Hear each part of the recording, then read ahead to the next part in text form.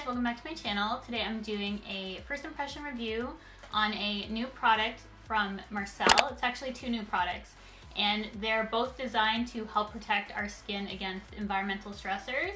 And I'm going to be learning more about environmental stressors and how they affect our skin because I honestly don't know too much. I know we have air pollution, UV rays, and that is not good for our skin, but I'm going to find out specifically why. One of them is their City Tinted Cream, and then they also have their City Concealer.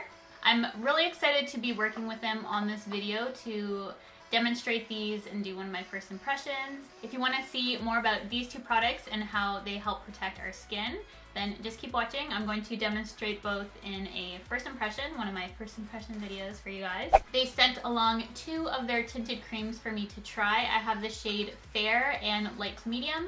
I will be swatching both of them for you so you can see the undertone and how they compare to my skin and which one might better match you if you are similar to my coloring. I'm going to start off with Light to Medium because I know that's going to be closest to my skin. And this says to apply on cleansed face before exposure to sun. Can be worn alone or as a makeup base. So I'm going to put it on first, and I'm also going to try some foundation over top just because it says you can use this as a makeup base. This is a tinted cream. It is supercharged with antioxidants, green tea, aloe, and chamomile. It protects your skin from environmental stressors, and it also offers immediate and long-term hydrating benefits, provides anti-dull radiant complexion, and tightens your pores. This also has an SPF of 25, which protects against sunburn. I think this is going to be a great makeup base for me specifically because it has that pore tightening quality, which you guys know I personally look for in a primer, and it also has SPF, which I also like as well. So this sounds like it's going to be really good as a base. However, it has enough coverage that you can use this on its own, so it just depends on your lifestyle what you want to do, but you guys know I like a full coverage look, so I'm going to be using it both ways to demonstrate. So I'm going to get a little bit closer so you can see how this applies to my skin. As you can see, I have a little bit of discoloration around my mouth. I have a few blemishes on my face. We're going to see if this covers. And as I said, I'm going to start off with the Light to Medium because I feel that will be a better match for me. I do have a little bit of self-tan on. So this might be a little bit too light, but we can always bronze up and make it work. And I'm also going to be trying it under a foundation as well. Typically with products like this, I do like to use my fingers to apply. With any kind of primer product, that's how I personally like to use it. You can use a brush, sponge, anything that you like to use. I do personally like to use my fingers. The consistency is really nice. So as you can see, it has pretty decent coverage, which I like. Apply a little bit more to go on my forehead.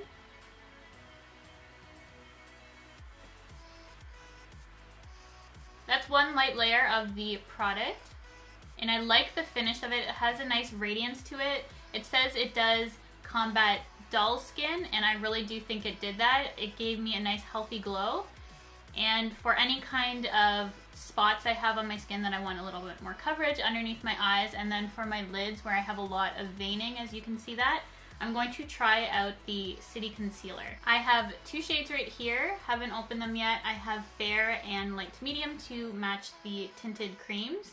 I'm just going to go ahead and open these. The Marcelle City Concealer claims to instantly conceal dark circles, puffiness, and imperfections. It's also enriched with vitamin C and E, which are antioxidants. Plus it has, pardon my mispronunciation, bisobolo, which is a soothing effect. I'll put that word on the screen. I've never heard of it before. It's supposed to soothe the skin. As I said, I have two shades here. I'm actually going to play around with both. I'm going to see how Fair looks underneath my eyes. I do have some darkness in my inner corners and my eyes sink in a bit, as you can see right there.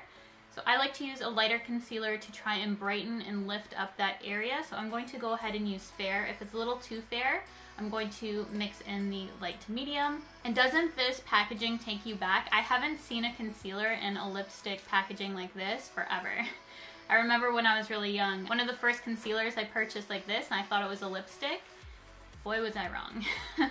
So this takes me back. I hope that this is creamy because since it's under the eyes, I really want it to be creamy. And it definitely is. It's not stiff. We're going to start off with about that much see if I need to build it up. And then I'm going to take a damp beauty sponge and just lightly blend it out. You can also use your finger, but because I have such long nails, I don't want to poke out my eye. So I'm just going to blend this out. I would say this is a medium coverage, just like the tinted cream. It's not full coverage. So if you have a lot of darkness, you'll definitely need to layer it up. I'm going to try and add a little bit more just to see how it layers.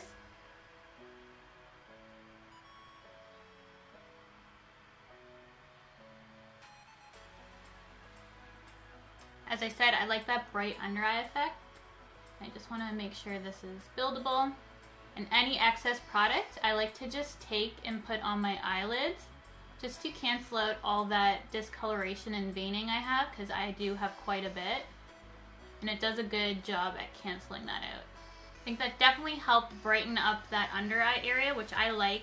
And I'm going to take the light to medium shade, and I have a little bit of redness, as you can see right there. Just going to use this to cover up any area that I feel just needs a little extra coverage. I have a little bit of rosiness on my cheeks. I get hormonal redness around my nose. And then I have a couple blemishes on my chin I just want to conceal. That definitely adds more coverage in those areas. It's a nice way to keep your skin looking natural by just concealing the areas which you need that extra coverage. Then you have a more natural appearance to the skin. So this is a great everyday kind of foundation. If you're a mommy like myself and need something quick on the go, or if you just need something quick in general. It feels like it hydrated my skin because I do have dry skin. It doesn't feel heavy on the skin at all. And because it does have SPF in it, I actually wanted to do a flash test to see if there's any flashback if you happen to use this on a day where you're taking photos. I always like to do flash tests in my first impressions, so we're gonna go ahead and do that. I actually don't feel like there was any flashback, though I do feel like the color is a little bit light compared to my chest because I do have some fake tan on. That is easily corrected. I can just bronze up my face because I do like that highlighted center, so that's not an issue for me. And now I just wanted to see the claim as a makeup base, because looking at it right now, I do feel like it doesn't emphasize pores. Like my pores definitely do seem a little bit smaller. Very undetectable on the skin, so if you're looking for something very natural, it just gives you that natural glow. I feel like my skin looks pretty youthful in this actually. I do love how it looks as is, surprisingly, since I mostly use full coverage. However, I did want to test the claim of it as a makeup base, so I'm going to put on just a little bit of foundation on top to see if it's buildable. This is the Marcelle Flawless Skin Fusion Foundation, which I love. I have the shade Medium Beige. I'm just going to pop on a little bit of that and just see how it builds up.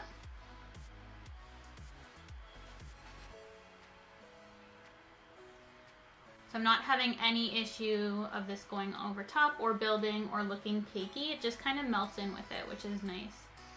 So definitely going to be a new base of mine because it has that pore tightening quality but also has that SPF, which I don't think I have a pore primer that also has SPF. So that's a little bit exciting for me. As you can see from my skin, the foundation didn't cling on to any areas. It really melted into the skin and built up easily over top of the City Tinted Cream and also the concealer if you wanted to spot conceal prior to adding some foundation. Now I'm just going to go off camera, finish off the rest of my face, come back, and then I'm going to participate in the City Challenge and learn a little bit more about external stressors on the skin and how these help protect our skin. So I'm excited to learn a little bit more, so I'll be back in 2 seconds, hopefully. I am back. I just finished off my face, added some mascara, lip product, and I set my concealer. I did find when I was finishing off my makeup that the concealer was settling into some fine lines. So you do have to set this concealer, also it will start creasing a little bit. That's what I found with this. In terms of price, they are offering a special promotion. I have a link in the description box which takes you to a page that looks like this, and you get $5 off any purchase of any of the Marcelle City products. So originally the tinted cream is $19.95. However, you can get it for $14.95 during this special launch offer. And the concealer is normally $9.95 and you can get it for $4.95 during the special launch offer. And they also have an option where if you prefer to buy these products in stores, you can print off your $5 coupon online right here. Now I'm going to do the My City Shield Challenge. They have a bunch of questions listed here, and if you press the little plus sign, it opens up and gives you an answer. So I'm going to try and answer these the best of my ability. So during this challenge, I'm definitely going to learn something. So what is air pollution? I know that air pollution is something we can't see. It definitely has an effect on our bodies and is not good for us in terms of a definition. Air pollutants are mainly toxic microparticles which are derived from exhaust gases produced by industrial activities. They cause day after day microinflammations that weaken the skin's barrier. What are the impacts of pollution on the skin? From that previous question, I obviously know that it weakens the skin's barrier. In terms of specifics, pollution causes the skin to become much more sensitive, dry, and prone to the appearance of redness. Skin complexion becomes duller and pores dilate. In addition, pigmentations and aggravation of acne appear in dry to oily skin types. So this has been formulated. Everything that we found out prior, this kind of combats that. So the pore size, any kind of dullness or redness, this is going to correct that and help create a barrier against any kind of impacts of pollution. Next question, what are environmental stressors? I know there is air pollution and UV, and their answers are air pollution, extreme temperatures, artificial light, which I'm happening to use a lot of when I film, UV rays, cigarette smoke, and exhaust fumes are all environmental stressors. What are the effects of environmental stressors on my skin? Just due to the nature of the claims of that product, I can guess that it's going to create redness, what we've learned before with acne, and any kind of dull complexion issue. They say that it jeopardizes the skin health when our skin is exposed to many of the forms of environmental stressors. We age more quickly and it's shown signs of fatigue. I definitely feel like this has awakened my complexion. It makes me look a little bit more youthful, I think. True or false? Poor environmental conditions increase sebum production. By the nature of the question, I'm going to guess true. True. Test results from a study on the effects of pollution to the skin demonstrate that poor environmental conditions increase sebum production. And then true or false, pollution is only present in urban areas. And I'm going to say false. I know that it's everywhere. However, I do think that it's more prevalent in a city only because of the amount of exhaust fumes and things like that. I just think that it's going to be higher there. What they say, although pollution is present in a lower concentration than urban areas, it is also present in rural areas, just as I thought. And the increasing use of wood-fired heating systems in rural areas results in fine particle air pollution.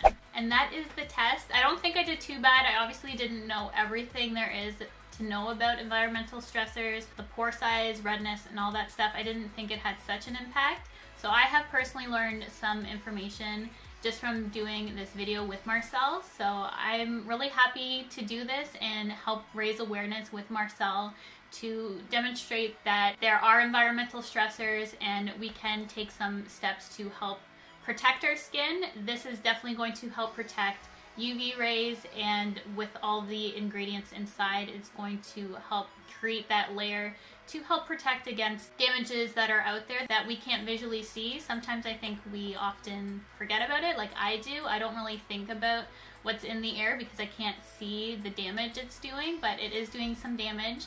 So I hope this has helped raise some awareness to you out there. If you happen to check out the product, there is a link and also a coupon that expires May 31st. So I hope you guys enjoyed this video. Thank you so much for watching, and I will see you guys in my next video.